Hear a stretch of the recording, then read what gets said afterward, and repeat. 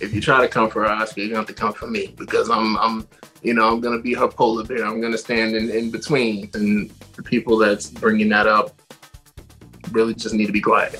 Quinton Aaaron wants the world to leave Sandra Bullock alone as legal drama sparks between the real-life people behind The Blind Side.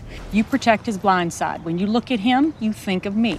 Sandra took home the Oscar for her portrayal of Leanne Tuohy in the 2009 hit, a film about NFL star Michael Oher and the Tuohy family. I love stories about love of people, love of sport. It makes a good film. Sandra did a great job portraying me in it.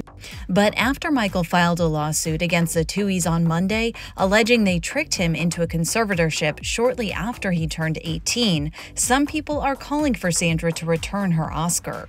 Saying stuff like she need to relinquish her title doesn't make any sense. Now her co-star, who plays Michael in the film, tells TMZ Sports that people need to back off. She gave a brilliant performance, and that shouldn't be tarnished for, something that had nothing to do with her. I really feel like, we live in a society today where people are so hell-bent on pointing blame on people, and to make a statement like that doesn't make any sense. Sandra Bullock didn't have anything to do with the real story. Never had one before. What, a room to yourself? A bed. Family isn't the one really that you're born in a lot of the times. It's the one that take you home. As for Quinton, he admits he doesn't know what to think of Michael's allegations against the Tuohy family. I don't even know what to think. I didn't get the sense that they were the type of people to do something like that. It's unfortunate because I love both of them. Like I said, most I can do is pray that everything works out and that it doesn't completely destroy their relationship. In his lawsuit, Michael claims the Tuohy family made millions off his name after the film, which tells the story of the Tuohy family taking him in, helping to transform his life on and off the football field, earned more than $300 million at the box office. Why'd you do this for me? What? Everything. Was it for you or was it for me? Was it so I would go to school where you wanted? Michael was there. It wasn't like there was an agenda. He had a need. We recognized it.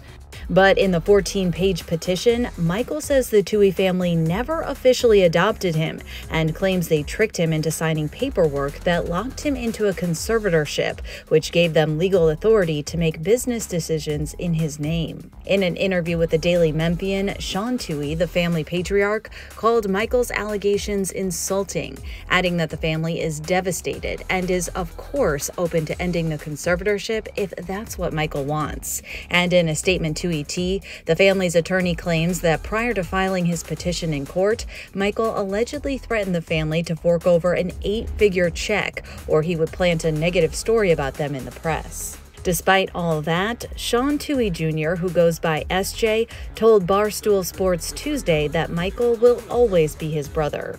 I loved my kid, 16. I love my kid now. He's, 16 and a half years old, 37. And I love him at 67. As for Sandra, she has not commented on the controversy, which comes just after her longtime partner Brian Randall died after a secret 3-year battle with ALS.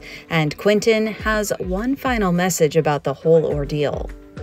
Everyone who's a fan of The Blind Side is rooting for that family, rooting for their love, rooting for their relationship, even now, 14 years later, because it's been such a beacon of hope for people.